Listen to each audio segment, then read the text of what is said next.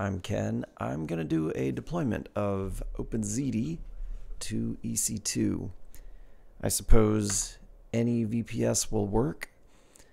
I've made a little outline here, and I'm going to leave these milestones as bookmarks on the video as well, so you can skip to the part that you're interested in.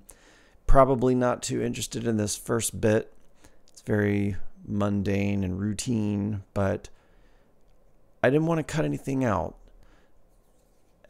So here we go.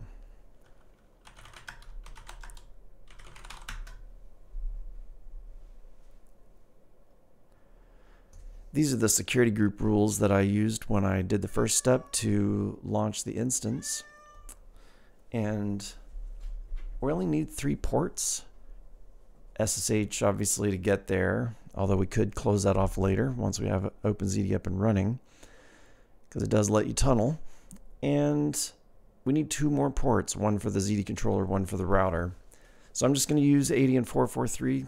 They are very common ports, so there's actually some advantage to using common ports since they are less likely to be blocked by a really paranoid corporate firewall or something.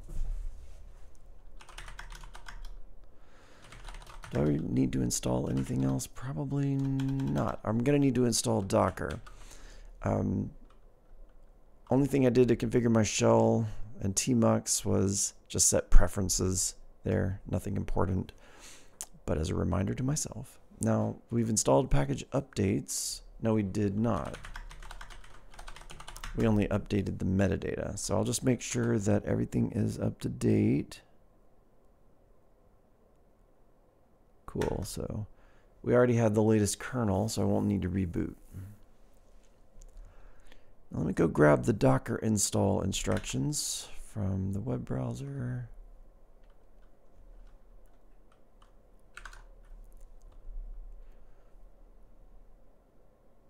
I'll just copy this. So we're going to trust Docker's signing key. We are going to subscribe to their Debian source and update again, then we'll do the install step. Install the latest version, run this. Great. And then after that is done, we'll be able to do the hello world test. I'm also going to want to add myself to the Docker group. For now, we can run it with sudo. Get the image, looks good. So I'm going to run a command here to add myself to the Docker group. We're going to append a new group for myself. So it doesn't show up right away, but it does if I say new group. But then I lose my shell history, so I think I'll go back out, write my shell history, then go in, and I should have everything. Okay, just in case I need it. All right, what's next on the checklist? We got Docker installed. We need to deploy the Ziti controller. So I'll start with the documentation. By the way, this was just the EC2 dashboard. I don't think I'm going to need it, but it was a T2 medium, which is a dual core, 4 gigs of RAM. Nothing special, really. I chose mostly defaults.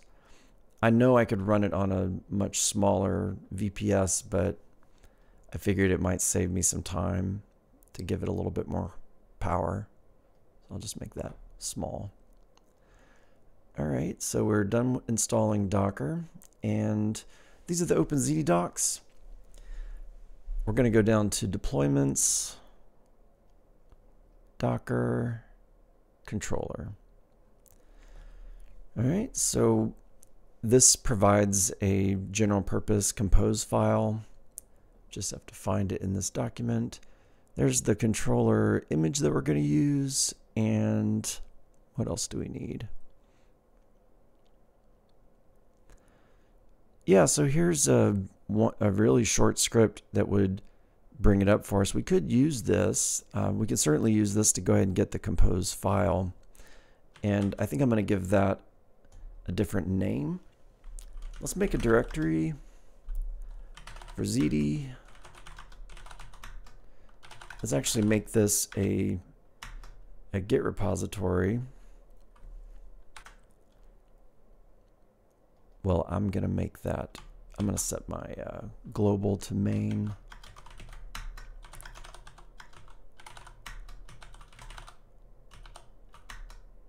There we go.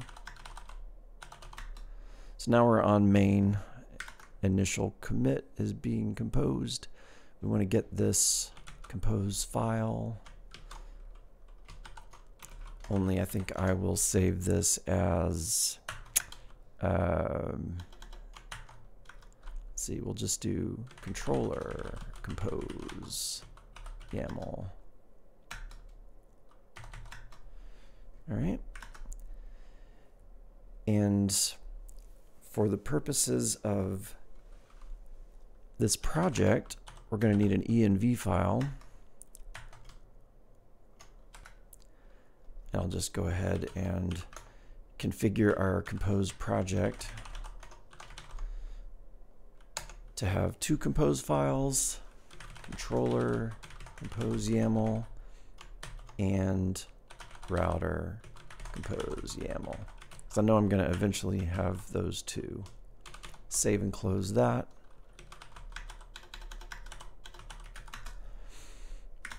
All right. So that's not covered here because this guide is only for the controller and this guide right below it is only for the router. But what I'm giving you right now is the combination of doing both one after the other on the same host. All right. So this would be the bare minimum set of inputs to get this up and running. So I'll just use that as an example. Go back into my env environment file. We'll just edit this.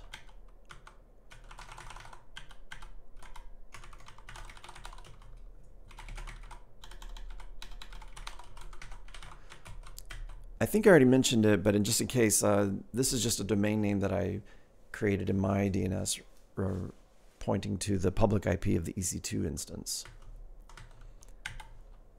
So we're going to need a Ziti password for our default administrator. Let's go ahead and generate one. This is like my favorite little command for generating a password. Oh, I forgot to highlight it. No, that won't work. Gotta, oh, come on, VI. Highlight, bang, paste. There we go. And so we've got our password, we've got our address, and we also need to set some, we also need to tell the container image when it starts up that we're using a certain port. Because it's got to align with our firewall. We told the firewall to allow 80 and 443 right here. Standard ports for those, so we got to use those ports. All right, so I better go check out the documentation to find how to set that. Oh, that's right, I've got the compose file itself, so I can just look in there. See, port, so it's Ziti control advertised port. Yep, okay. So I'll put that on my clipboard.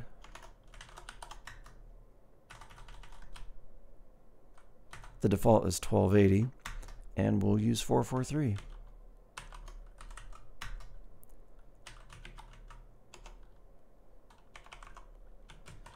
Cool. And we'll add some more stuff in there for the router once we get to that point. So I think we're ready to go ahead and say compose up. But I'm second guessing myself because I did put in the router part prematurely. So I'll just save that for later. For now, we only have a controller. Docker compose up. See what happens.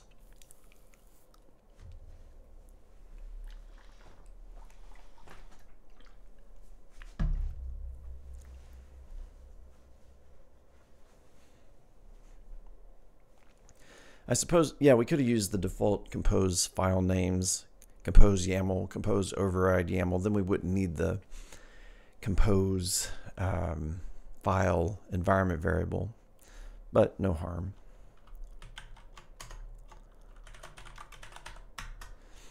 I'm going to go ahead and install the Ziti CLI on this computer so I can talk to the controller directly. Go to downloads, Linux, Ziti CLI, there we go.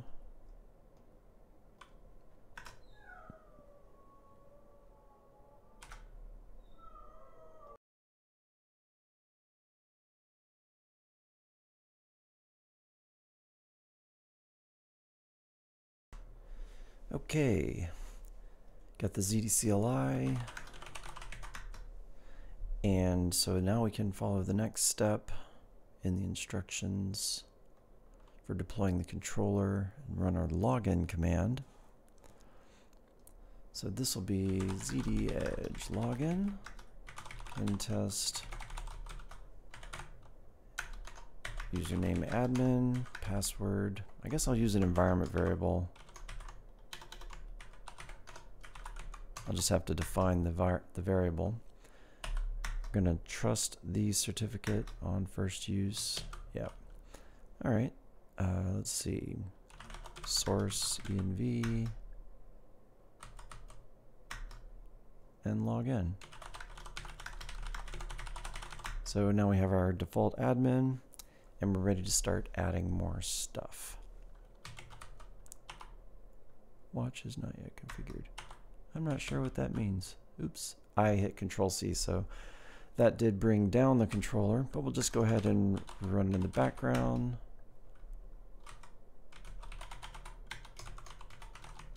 And follow the log so we can see what's happening. I don't know if we'll need it, but there's the information. All right, we've got a controller up, so now let's make a router. Yep, good. The instructions are right here. For the standalone example, just a regular router. There's the image we're going to be running, and we need to get the compose file. We'll just name that as a router compose file.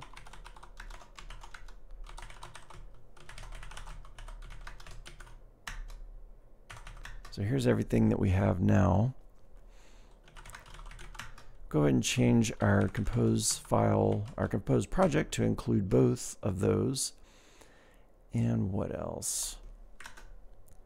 Here's some more configuration variables. I'll just paste those in there so I can work with them. See if there's anything else we need to set. So we're going to need our enrollment token, which we'll get as soon as we create the router. Let's see, let's do that right now. That was the very first step. I actually skipped that.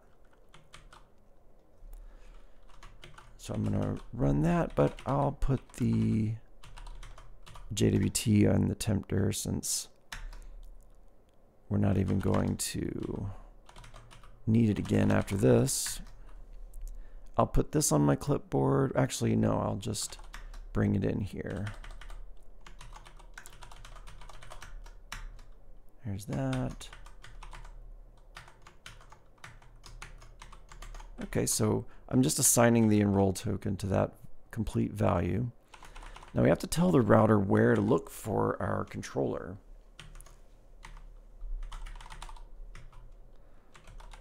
Oh, we've already got that value in there, so we don't need to say it again. Now the control advertise port, we've already got that from the controller install. But our router advertised address is going to be the same there. Router advertised address is just the domain name. Yeah, okay. That'll be the same value. And then our Ziti router port will be port 80, since we have only 443 and 80 open. Save and close that. See if I missed anything. Okay. I think we're good on the router.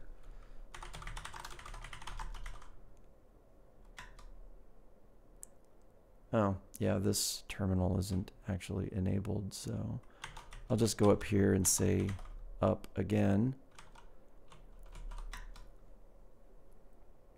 So now it's going to download the router image. The error in the bottom was because I hadn't said new group.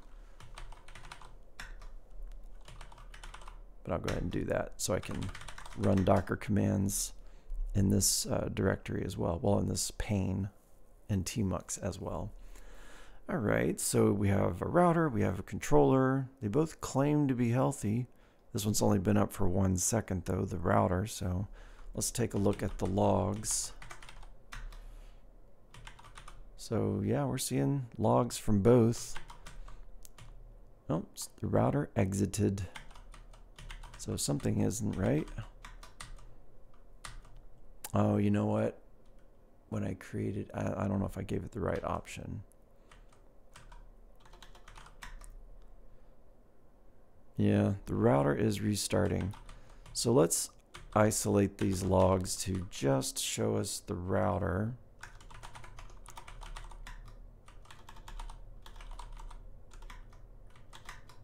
You gotta spell it right. Tunneler mode. Okay, so ensure tunneler mode. So when I did create the router, I didn't say tunnel enabled. So we're going to need to update that. Okay, so here's the symptom you might run into. Ensure tunneler mode is enabled. The problem is list identities, sure, but we want to list edge routers. So this router is not online because it can't start because it is not tunneler enabled. Now that doesn't show up as a column here, but if we were to send out, look at all the JSON here, then it'll show up. Is tunneler enabled is false. That's our problem. Okay, sorry for the data, but let's go ahead and update this router. Update edge router. Router 1, still can't spell it. Tunneler enabled. Okay, so that looks like it worked. Now tunneler enabled is true.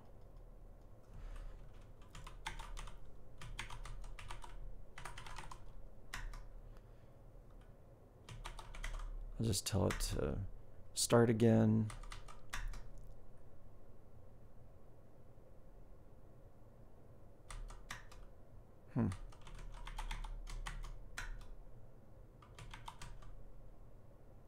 Okay, it still says tunnel unable to authenticate a controller. Ensure tunneler mode is enabled or disable the tunnel listener. Well,